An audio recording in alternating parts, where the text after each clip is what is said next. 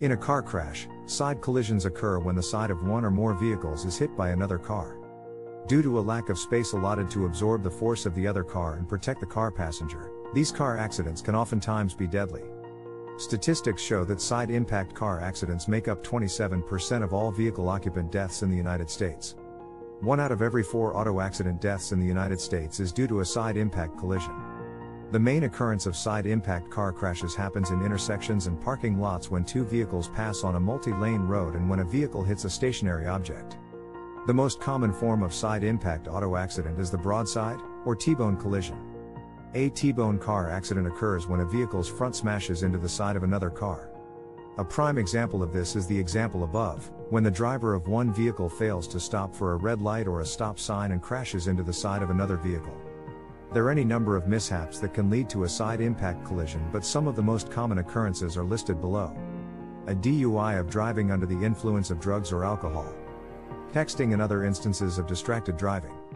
Negligent and careless drivers. Failure to stop at a stop sign or red light. Racing through a yellow light. Neglecting to follow traffic signs. The focus of auto safety engineers has long been front and rear end collisions. A woefully small percentage of research has been conducted on side impact safety features, and thusly, these types of accidents are often deadly or life-changing. As is, sides of a vehicle do not absorb impacts well. The most common injuries from side impact collisions include spinal cord injury, head trauma, brain injury, internal organ damage, neck and back injury, cuts and bruises, burns, death. In a side impact collision, there is often serious property damage to the car and severe injuries to the driver and the car's passengers.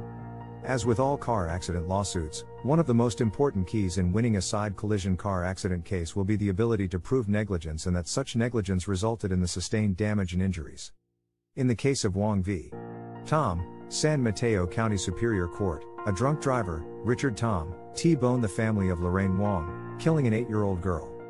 The Wongs were rewarded $7,363,761.